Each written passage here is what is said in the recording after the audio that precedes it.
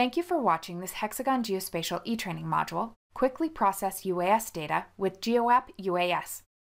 This workflow assumes you have an existing account on the Hexagon Geospatial Marketplace.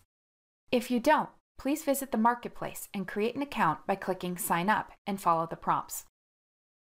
GeoApp.UAS works with data that has been uploaded to the map chest.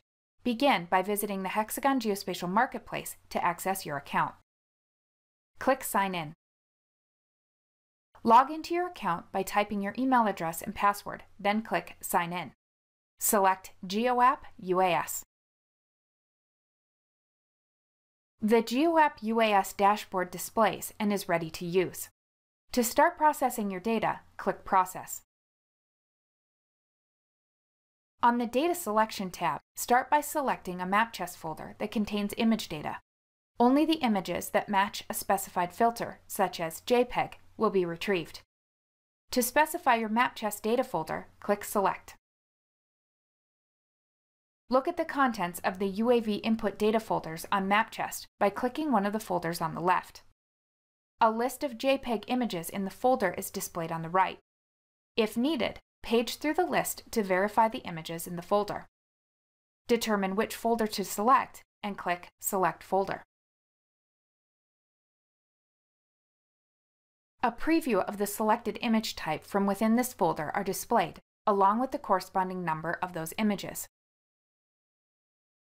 For this example, use the From EXIF Orientation format type. This applies the orientation information. Click Next. The Processing Settings tab lets you specify the output images to be created and some other general settings. For this example, a mosaic output file will be created. Under Mosaic Export, keep the Create Orthomosaic option checked and click Enter Name. Select the output destination Gravel Pit Output. This is a folder on MapChest where the output mosaic will be saved as it's created. Select the format for the output mosaic. For this mosaic file, select ECW format.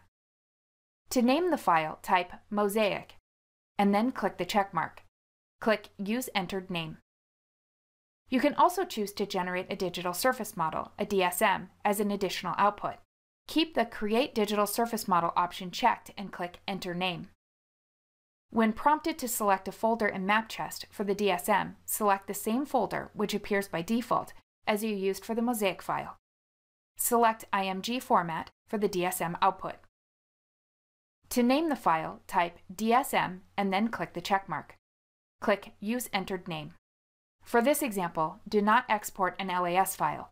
Uncheck the Export Point Cloud option and click Next. The Summary tab lets you preview all of the selections before running the processing.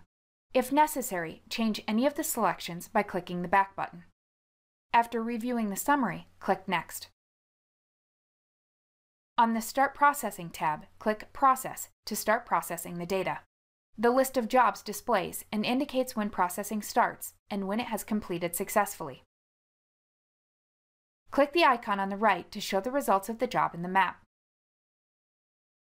The map displays and includes the results that have been processed. Zoom in to view your DSM.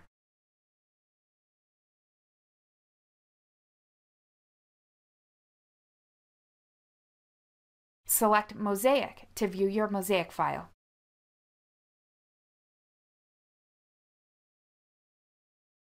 Both output files are ready to be downloaded and shared. Thank you for watching this Hexagon Geospatial e-training module. For more e-training, visit hexagongeospatial.com/e-training.